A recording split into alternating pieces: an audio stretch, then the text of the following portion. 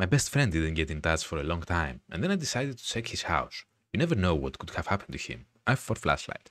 Hello everybody, we are playing indie horror games again, and today we're playing Lost Friend by KasperFGang. After a long lack of contact with your friend, you decide to check his house until you know what fear and horror awaits you. Okay, let's go check his house, I guess.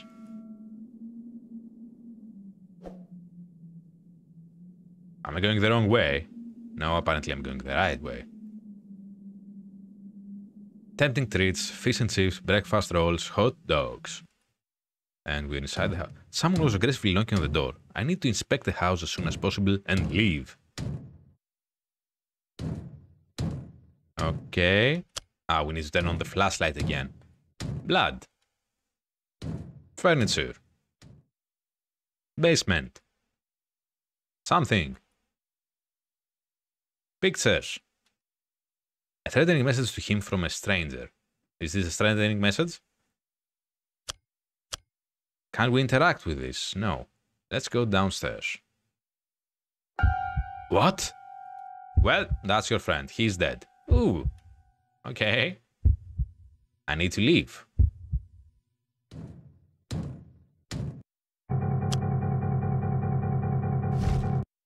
And we got. Oh, and into the game we go again.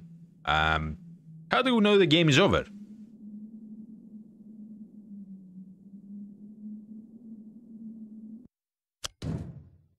Okay, let's do this over again because it was quite short. Threatening message. What? Let's get out.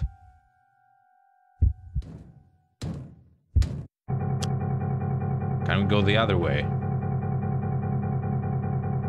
No, we cannot. Can we go around? Yes, we can.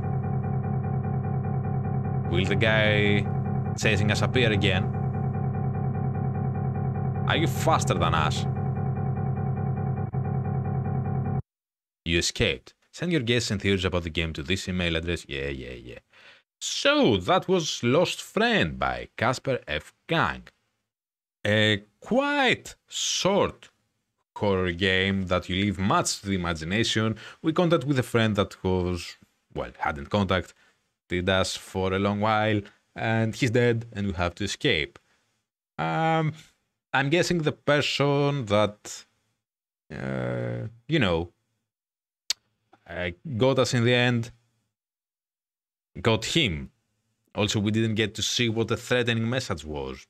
Maybe I did something wrong there, but I don't know. You leave much open to interpretation here, but sure, for what it was fantastic. I would love to see more of this, though, like we escape the killer and then we have to go, I don't know, to like a driving section or like a section in the forest where we need to run away from him.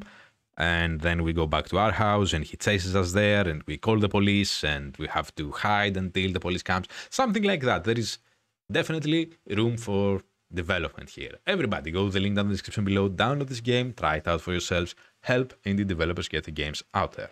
I will see you all in the next one. Until then, stay safe and have fun.